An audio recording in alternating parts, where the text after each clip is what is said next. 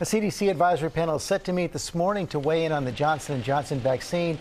As you know, it has been on hold after 6 women developed rare blood clots. The CDC says it is also looking into new mask guidelines. We're going to get into that with NIH Director Dr. Francis Collins. But first, Steve Wilson-Sami starts us off at CDC headquarters in Atlanta. Good morning, Steve.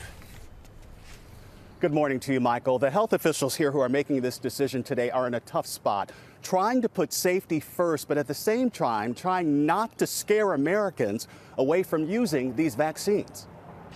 Today is the day a panel of experts put together by the CDC is expected to decide whether people should keep using the single-dose Johnson & Johnson COVID vaccine. It's a key tool in ending the pandemic, but U.S. health officials put use of the vaccine on hold last week when 6 women got sick with rare blood clots after getting the shot. And this morning, the CDC says it's investigating a handful of new cases. 18-year-old Emma Berkey from Clark County, Nevada, is one of the 6 women who struggled with blood clots after getting the vaccine. A family spokesperson says she's just now starting to recover. She's improving. Her condition is improving day by day. It's going to be long. It's going to be slow.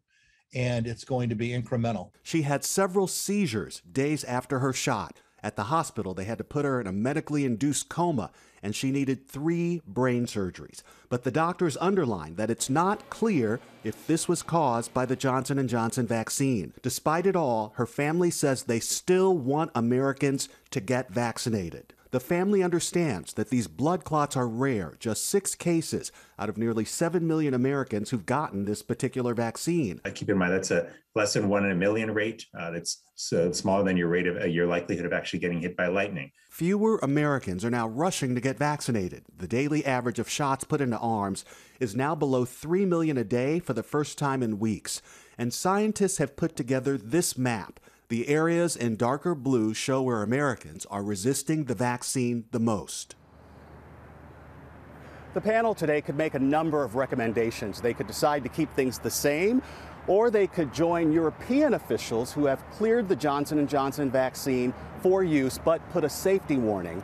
Or they could say that only certain populations should use this vaccine.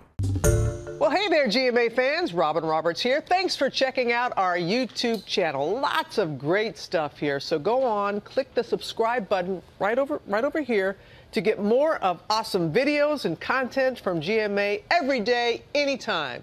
We thank you for watching, and we'll see you in the morning on GMA.